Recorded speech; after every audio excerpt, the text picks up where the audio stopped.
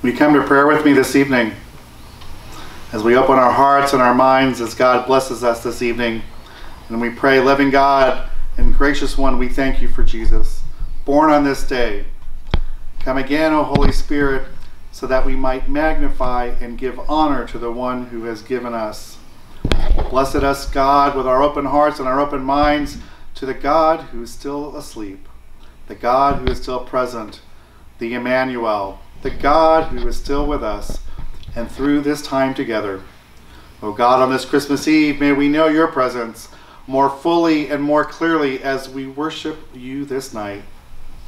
And now, O God, I pray that you would touch my lips of clay, mold them into the words that we've spoken on this night. And may the words that come from my mouth and the meditations that come from each and all of our hearts, may they be acceptable to you.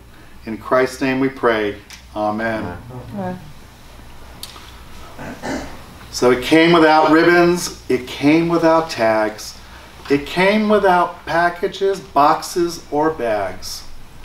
Those words, with many other statements, have been heard over the past several weeks as we have been answering the who questions of the Christmas gospel through Dr. Seuss's parody, The Grinch Who Stole Christmas. And we all know that's one of my favorite Christmas parodies of the year, but it's been a great series. Over the last several weeks, we've learned who Jesus was, along with Mary and Joseph, the innkeeper, and even King Herod and the wise men in this true Christmas story. Thus bringing us here this evening, Christmas Eve, as we complete our mission, complete that journey to Bethlehem and to the stable where a very frightened Mary and to be given birth. As someone's bringing our story to the high point as we welcome the Christ in Christmas. Now, some folks get a little bent out of shape this time of year when they are shopping and they're at the register and someone just says, "Happy Holidays," rather than wishing you a Merry Christmas. Now, they may think that they're being politically correct or trying to do something right, and probably all know better that these cashiers, we need to give them a little slack maybe, but the word holiday literally means holy day. We've seen over the past several weeks how our characters in Dr. Seuss's books relate to some of the key characters in the actual Christmas story. But we also know from our series over the last several weeks that God has a purpose for each of us, and that our lives impact the lives of others in so many ways, in that those ways that we don't realize becomes a rippling effect of that impact on others. We all know the Christmas story begins, or maybe not, and if you don't recall, it starts with a reminder to file your tax return.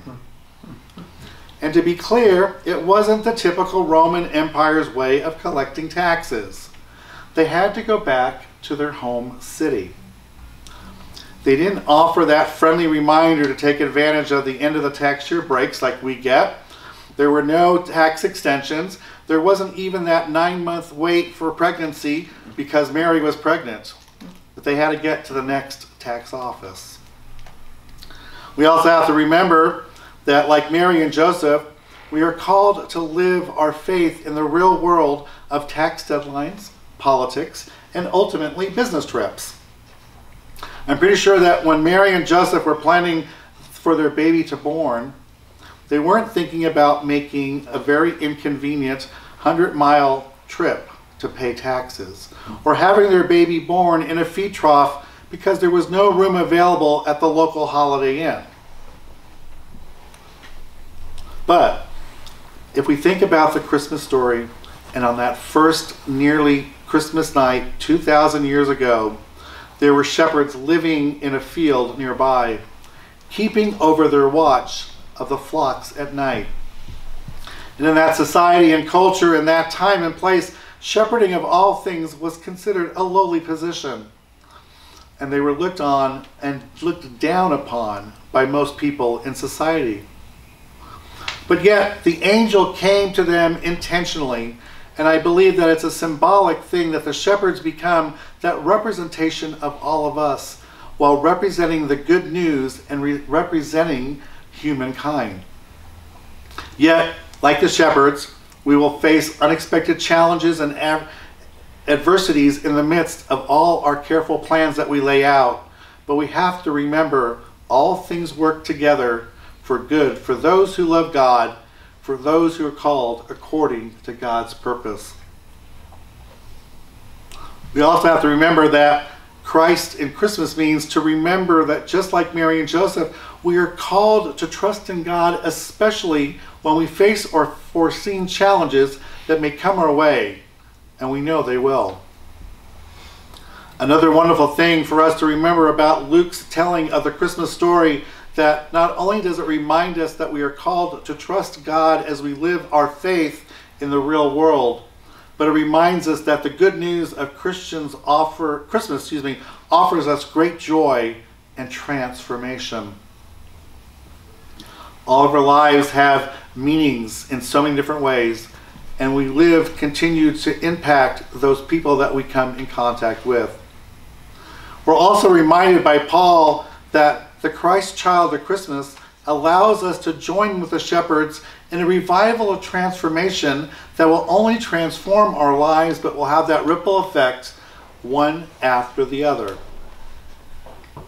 This year, we continue to live in these unpredictable times in our lives, that we make sure that we claim Jesus within us this Christmas.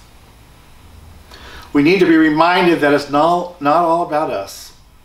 It's about the Christ child helping those who are in need, and that we are generous in our sharing and our love with our community and our world. We are claiming that Christ child in us this Christmas. As we spend this evening with those special in our hearts, let us go back to the fields to tend to our flocks, allowing the good news of the Christ's birth that leads us to glorify and praise God just like the shepherds did so long ago.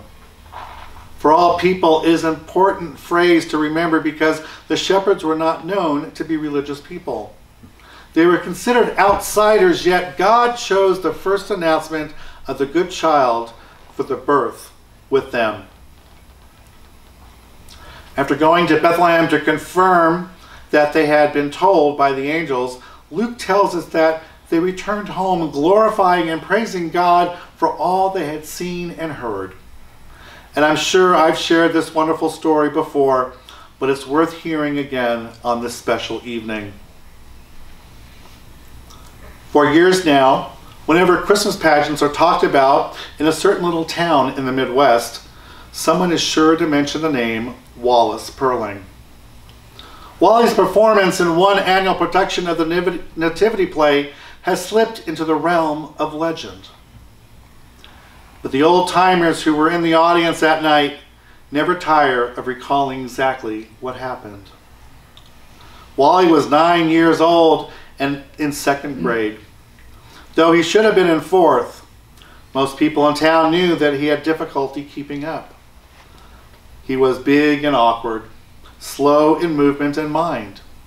Still, Wally was well liked by the other children in his class, all whom were smaller than he. Though the boys had trouble hiding their irritation when Wally would ask to play ball with them, or any other game for that matter, it's which winning was important.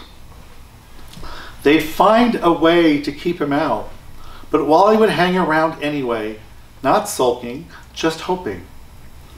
He was a helpful boy, always willing and smiling, and the protector and paradoxically of the underdog. If the older boys chased the younger ones away, it would be Wally who would say, "Can't they stay? They're no bother." Wally fancied the idea of being a shepherd in the Christmas pageant. But the play directors, Miss Lombard, assigned him a more important role. After all, she reasoned the innkeeper did not have too many lines, and Wally's size would make his refusal of lodging to Joseph more forceful. And so it happened that unusual large partisan audience gathered for the town's yearly extravaganza of crooks and creeches, of beards and crowns, halos, and the whole stage full of squeaky voices. No one on stage or off were more caught up in the magic of the night than Wallace Perling. They said later that he stood in the wings and watched the performance with such fascination that Miss Lombard had to make sure he didn't wander off stage before his cue. Then the time came when Joseph appeared, slowly, tenderly guiding Mary to the door of the inn. Joseph knocked hard on the wooden door to set the painted backdrop. Wally, the innkeeper, was there, waiting. "What do you want?" Wally said, swinging the door with a burlesque gesture. "We seek lodging." "Seek it elsewhere," Wally spoke vigorously. "The inn is filled." "Sir, we have to ask everywhere in vain. We have traveled far and very far and weary. There is no room in this inn for you." Wally looked properly stern. "Please, good innkeeper, this is my wife Mary. She is heavy with child and needs a place to rest. Surely you must have some small corner for her. She is so tired." Now for the first time, the innkeeper relaxed his stiff stance and looked down at Mary. With that, there was a long pause, long enough to make the audience a bit tensed and with embarrassment. "No, begone," the prompter whispered. "No," Wally repeated automatically, "begone." Joseph sadly placed his arm around Mary, and Mary laid her head upon her husband's shoulder, and the two of them started to move away. The innkeeper did not return inside his inn. However, Wally stood there in the doorway, watching the forlorn couple. His mouth was open, his brow creased with concern, his eyes filling unmistakably with tears. And suddenly, the Christmas pageant became different from all others. "Don't go, Joseph," Wally called out. "Bring Mary back." And Wallace Perling's face grew into the brightest smile you have ever seen in any room. Some people in that town thought the pageant had been ruined. Yet others, many others, who considered it the most of all Christmas pageants that they'd ever seen, to be remarkable. Allowing the Christ in Christmas to be within us means that we join the shepherds in the revival of transformation that will only transform our lives and have that rippling effect on people. This is what Christmas is about. This year, as we continue allowing the Christ to be within us, we know that it's not all about us. It's about the Christ child helping those who are in need. In a few moments following communion, we'll be lighting candles as we come to light the Christ candle. The light we hear of this evening is a gift that is offered to us. A gift that we either accept or reject. It's our choice. No one forces light upon us. The true fact of the matter is when we bring light to anything, the darkness cannot overshadow it. So as we light the candles this evening, may we do so with more attentive focus, and that we will commit in the days and months ahead that we will shed light into the dark places, not just in our own lives, but out into the world. So that the light of Christ that we have lit this night, the light that burns within us this night when Jesus was born, is a light of love that will always overcome hate. May it be so, and may it be so every time we are generous in sharing God's love within our community and world. We are affirming the Christ in Christmas for ourselves as well as others. I think that's worth celebrating.